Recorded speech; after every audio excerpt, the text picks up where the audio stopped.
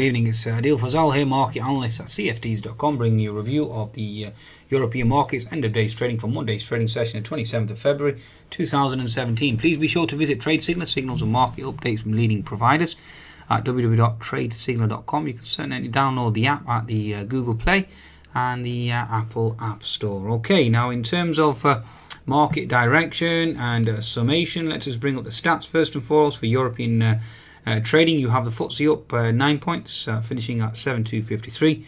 The DAX finishing at 11822, up 18 points. The CAC more or less flat at 4845. FTSE MIB certainly finishing up a whopping 1.7%, very impressive there. And the Euro Stoxx certainly finishing slightly negative, potentially flat. Okay, so in terms of the markets at present, the focus certainly still seems to be remaining on Mr. Trump's potential so-called tax plan. Okay, apparently he's going to be talking about infrastructure spending tomorrow, but anything else will be delayed until Obamacare. So I'm not sure how that's supposed to be net positive. Okay, although having said that, the biggest negative factor really has been the potential odds for a March rate hike now have risen suddenly to 50%. So that in and of itself should be a net negative. But the markets at present are in a swoon. Certainly no care at all. It certainly is very strange price action. That's all I can say. It's not something that I'm used to as a trader. So very, very strange. That's all I can say. That's probably the best way of summing it. Very strange, very irrational, very illogical price action at present. Okay. In terms of European trading, then you have economic data-wise, you have Eurozone economic confidence that came in better than expected. Business climate, industrial confidence, services sector all came in, and consumer confidence all came in above board. Okay, certainly helping the market. In terms of the US data, the durable goods orders for January came in slightly weaker. Ex-transportation actually came in weaker. So bear that in mind, and defence as well. All certainly coming in on the weaker side, so weaker number there. And pending home sales as well on the weaker side. Dallas Fed actually beat, so just bear that in mind. Other than that, really we're looking forward to now is Japanese industrial production, retail sales or retail trade. And we have Kiwi data as well in terms of exports and imports. And it'll be interesting to see how the market reacts there. Okay, so US markets at the moment still continue to pace new highs, regardless of the Asian markets certainly being down overnight, paying no attention there at all. As you can see there, the S&P 500 10-minute chart just basically breaking about above the previous high at 2369, currently oscillating around at 2370. Now, it'll be interesting to see if we actually get any giveaway or actual continuation here. I'm certainly expecting it for it to be a potential fake out. That's basically my interpretation based on fundamentals at present. Okay, you have Asian markets down overnight. You have political uncertainty in Europe, also with the UK now. Scottish referendum. Certainly Scots want independence again. Certainly doesn't bode well. Okay, overall. Okay, now in terms of the technical picture, let's just see exactly where we stand. DAX 10-minute chart at the moment. Let's just quickly go to the daily first and foremost. You can see we're basically consolidating here.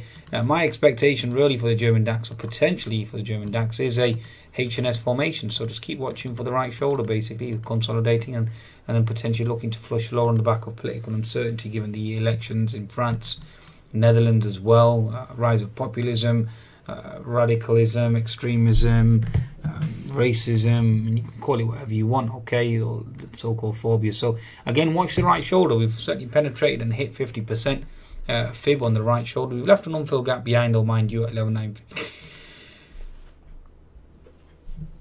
But for now, it certainly seems to be consolidating. It looks like we want to go ahead and play this bear flag formation. So watch out for that. Very, very important in terms of the German DAX. Okay, 10-minute chart at the moment is basically oscillating sideways. I did expect a potential bump high into 11,900 on back of closing that gap. That's failed. So again, looking to move lower. In terms of the French CAC, it remains weak. Okay, so after the bearish engulfing candle initially, we've just basically been consolidating and looking to potentially flush lower and retest that 4,800 level. Daily chart at the moment, as you know, our double top certainly has been confirmed. Now you're looking for a lower high or a lower low, basically, and that's what we're focused on. 10-minute chart, the French CAC, again, previous support equals resistance. You're looking at weakness there in terms of the market. Okay, so again, French CAC, given the political uncertainty there via Macron, even though Mr. Macron certainly seems to be leading Miss Le Pen in the second round, again, anything is certainly possible, especially with Mr. Hamon certainly losing his potential alliance and allegiance as well today. So again, certainly confusing things further. Okay, now in terms of the FTSE 100, a topping tail, given the fact that you had the Scottish referendum talk now doing the rounds, certainly isn't good news. Okay, so inside bar, topping tail, we failed to maintain the gap higher. We flushed quite powerfully back down to 72.40, I think, at one time. Pretty impressive until we actually pushed higher on that bullish engulfing candle. So again, a lot depends on how the US markets are perceived and how the US markets close, especially with Mr. Trump's speech tomorrow. Previous support equals resistance here at 72.70, although we did hit a pivot high of 72.85 on that potential gap higher. Insurers certainly hurting the FTSE today. Insurers certainly the weak spot, certainly hurting the FTSE again, looking to potentially retest that 7200 zone below. 10-minute chart, at the moment you are into that fib resistance zone. So you got fib 50%, fib 72.70 as well, 72.66. Those are the zones that I would certainly be looking to short the FTSE 100, looking for a move lower. Okay, now in terms of the Euro stocks, last but not least, in terms of the index here, let's just quickly go to the daily chart. Daily chart, we've certainly seen double top certainly in play. Now looking to potentially, from my understanding, looking to test that low there at 3215. Bear that in mind. In terms of the 60-minute chart, you're looking for a lower high. Okay, so it's all about a lower high. If you take the pivot high, just basically draw it across to the next potential pivot high. Okay, use your Fibonacci retracement, take that pivot high here, take it to the low. So we've certainly held that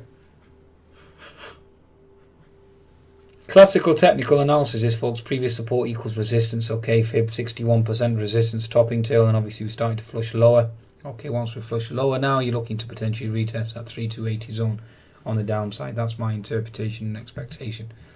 Okay, so I think that's a good summation of European indices. Really, again, watch the French CAC. I think that's the weakest link, and that may well lead the indices lower in the region. On that note, please be sure to visit cfds.com for your trading needs and certainly take advantage of Trade Signaler, signals and market updates from leading providers. Goodbye now.